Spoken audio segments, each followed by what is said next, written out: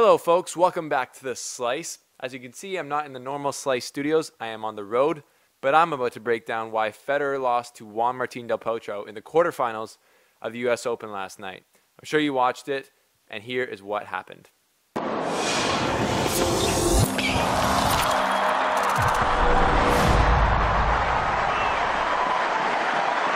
So, to jump to conclusions, del Potro outplayed Federer. He played a better match as far as shot execution and just playing like his game was better, but he also beat him mentally and tactically, I think.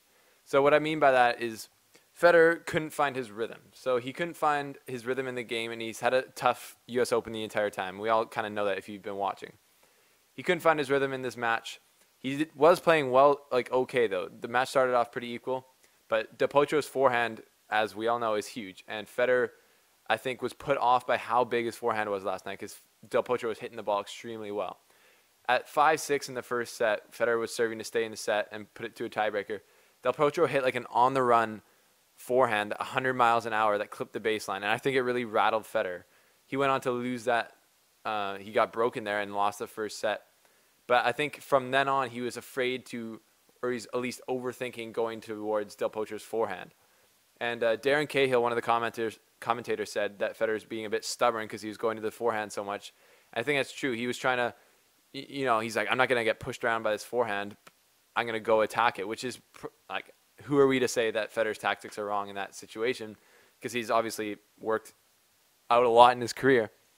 But what I think he was doing was overthinking it when he went to the forehand. And because his rhythm was off, he couldn't find the execution. So when he was going to the forehand side of del Potro, he was overthinking it, maybe trying to put it too close to the line. I don't know. But then he was making a ton of unforced errors when he was going to that wing.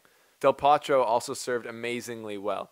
He got 67% of his first serves in, and when he did that, he won 81% of the points on his first serve, which is a really high number if you don't really have a reference for those numbers. Federer didn't have an answer on the return game, and he couldn't deal with del Potro's serves. And the chances that he did have to break, he broke him a few times, but in the big moments, Federer couldn't find what he needed to do. He made a lot of uncharacteristically bad errors at the net, especially. At the end of the day, del Potro outplayed Federer. He played a better match, and he deserves to go through. Fed fans shouldn't be quick to blame this loss on Federer's back. It was obviously that he was a little off all week, but that's just what happens in tennis, and you have to play through, and you have to win when you're a little off sometimes. And Federer couldn't do that last night. Del Potro brought his A game. He had the crowd behind him, which was crazy. If you watch that match, the Argentinian fans were like, ole, ole, ole, ole, del Po, del Po. They were going nuts. They were going absolutely nuts. It was a crazy atmosphere. So del Po had momentum, and he took it to Federer.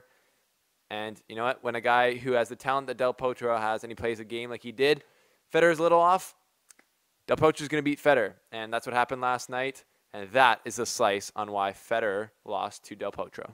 Thanks for watching, folks. This is The Slice. This is where I do tennis reviews, commentary, and predictions. So keep it locked here. Subscribe down below, and your dreams will be fulfilled.